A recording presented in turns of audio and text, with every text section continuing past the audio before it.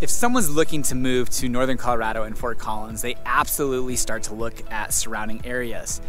In Timnath, Colorado, this tiny little community that has grown exponentially, one of the fastest growing towns and cities in all of America, is where today's vlog tour is taking place.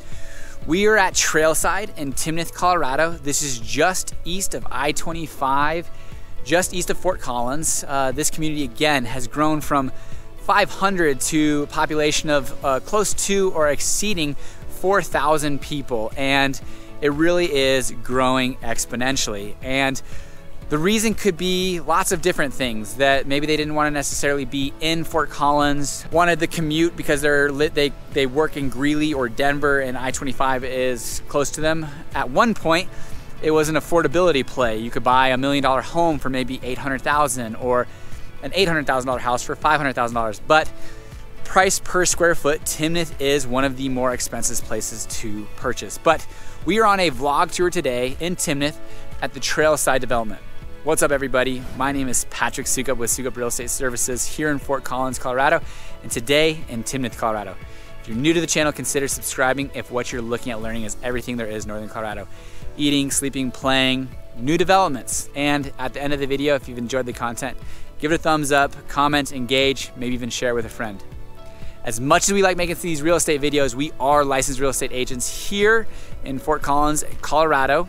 And if you are looking at buying, selling, or investing, give us a call, text, or email. We've got your back.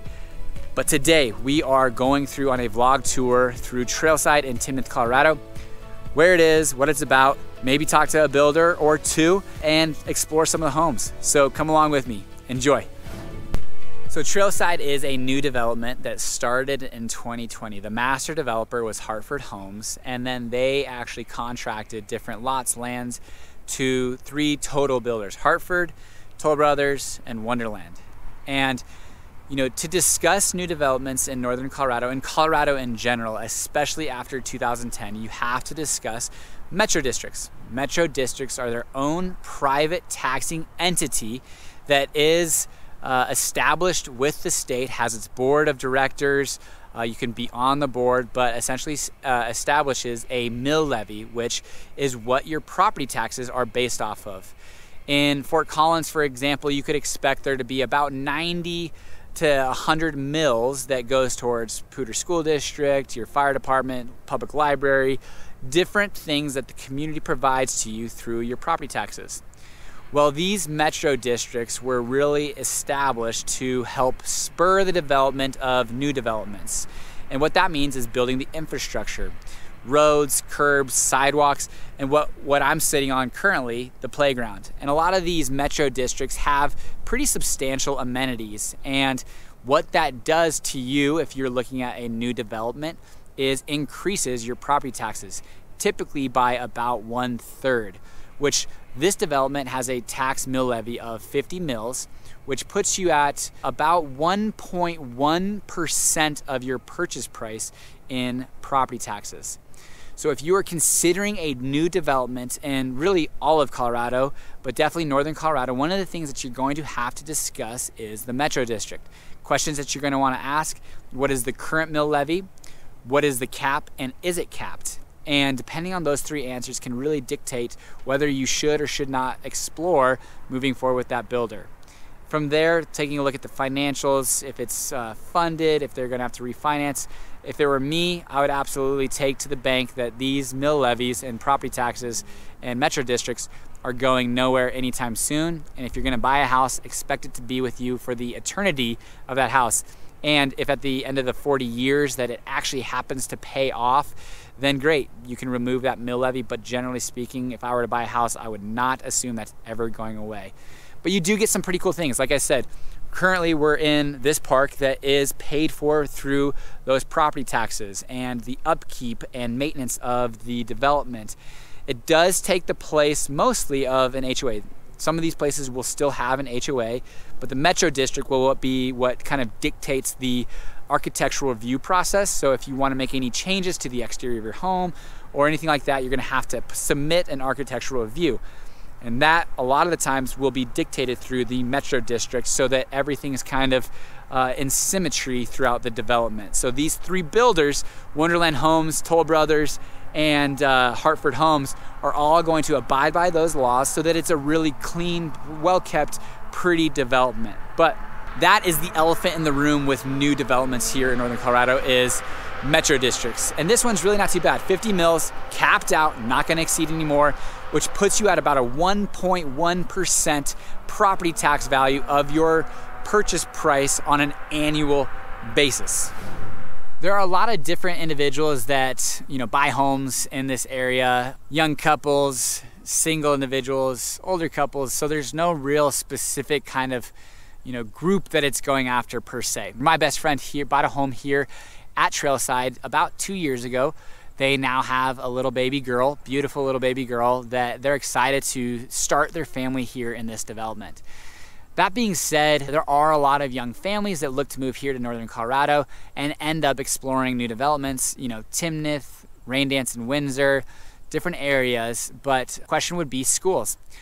You are still in the Poudre School District in Timnath, so your elementary school is going to be Timnath Elementary, followed by Preston Middle School and Fossil Ridge High School. Now, Timnath Middle High did just get built, and I've got to do a little bit more research on that because I believe that it was a boundary school, that if you were within those boundaries, you are able to go to it. But, from what I just talked with on a couple different builders that hopefully we get to talk with here shortly, the fact that it's a school of choice. So I've got to do a little bit more research on that. But overall, being in the Poudre School District is probably one of a big thing for people to take into consideration when looking at Timnath comparatively to Fort Collins, because you still are in that Poudre School District comparatively to looking to Loveland or Windsor and moving districts where, Poudre School District is sought out from many individuals. So I just chatted with Amal Gums. He is a sales representative for Wonderland Homes, and he has agreed to jump on our video and answer some questions specifically about Wonderland and what they have going on in this development. So we're gonna go jump in with Amal. All right, so Trailside is a development that has 3 different builders that originally started the plan, but actually Toll Brothers was one of them. They do not have any more houses yet for anyone to buy. There are 2 builders left, Wonderland and Hartford. And Hartford is actually the master developer of the entire area.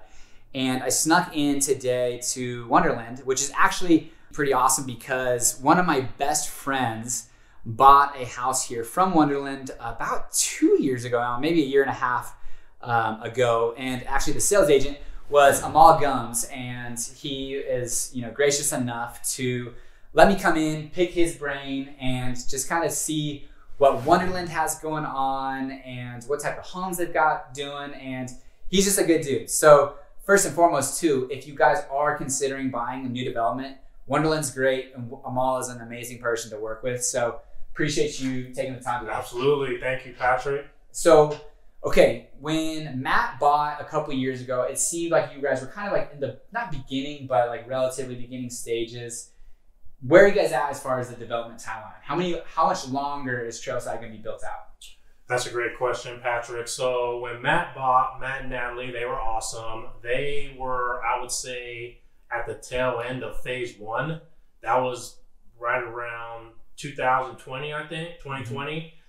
We are heading into our 3rd phase right now. So we're going to be building here probably for another little over a year. We're expected to be completed in the community at the end of 2023. Okay.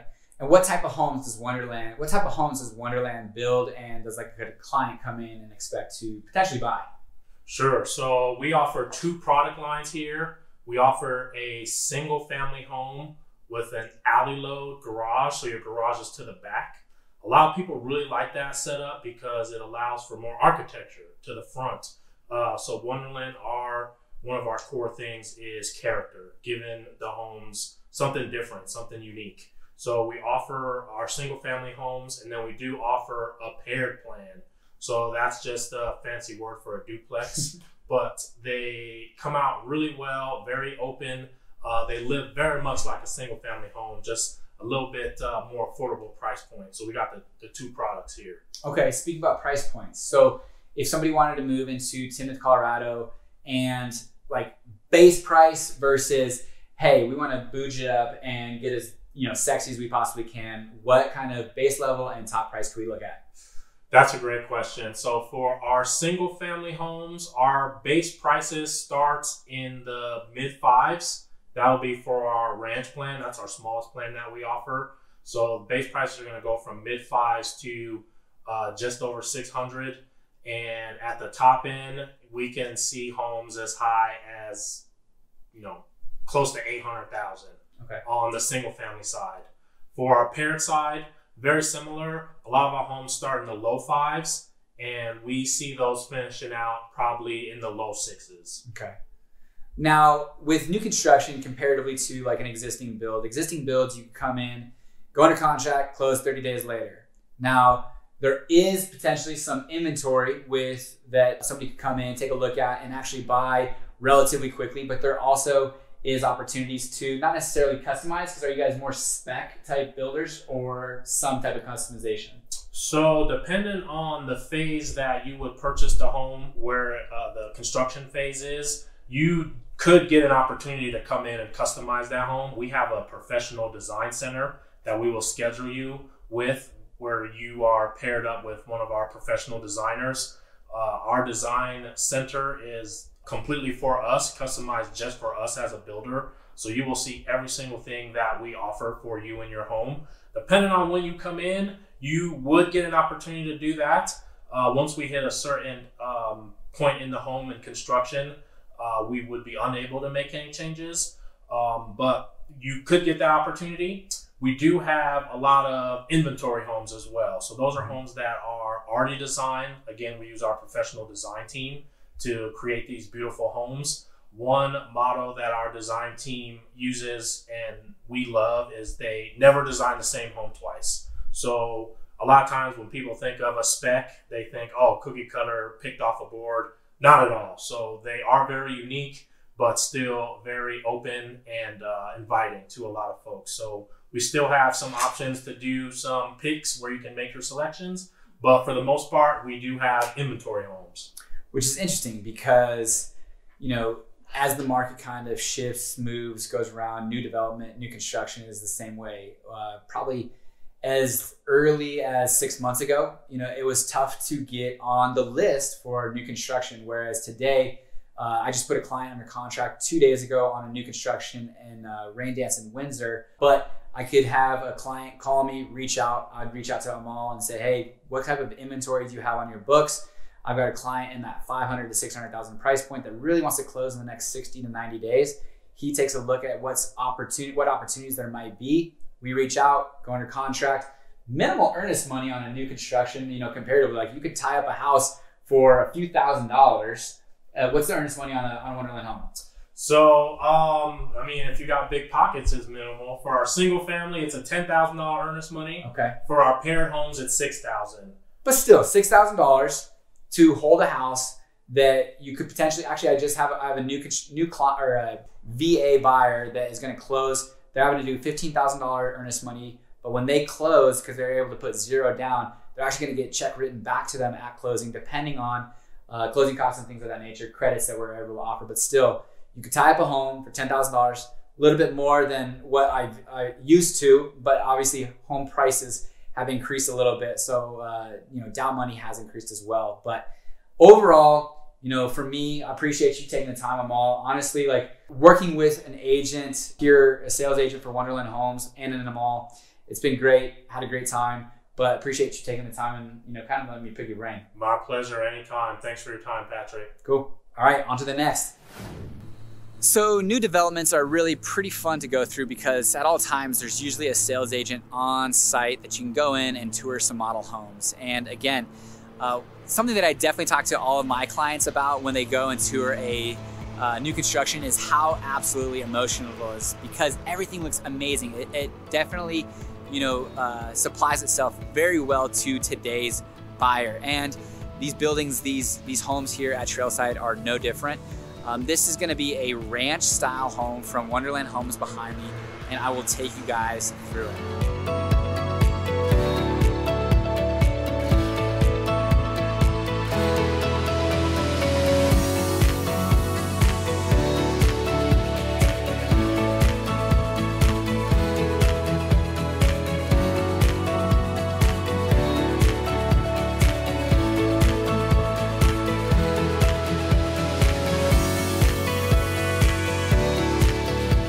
So we've kind of been exploring this new development just east of Fort Collins in Timnath, Trailside. And again, we talked about Metro District and what could that do for you as far as your property taxes, but also what does that do for you as far as amenities? And there's parks, pickleball courts, we've got a pool right behind us, and there's trails through Trailside. Now, Timnath does connect to Fort Collins through the bike system, but what would you do if you moved to Timnath, Colorado? What could you expect to do? And it is an extremely small town with not a ton to do, but actually just recently I've done some woodworking and really have enjoyed going to Maker's Bench of Timnath, Colorado. The commercial development, commercial follows residential rooftops. So there are a few things to do. There's a little gymboree for like kids, some restaurants. Timnath is not there yet, but they've got some down the pipeline as far as what's coming. There is substantial more residential development that's happening, and with that will come more commercial opportunities. But right now, if you move to Timnath, you're probably gonna have a lot of different young families, individuals, young professionals.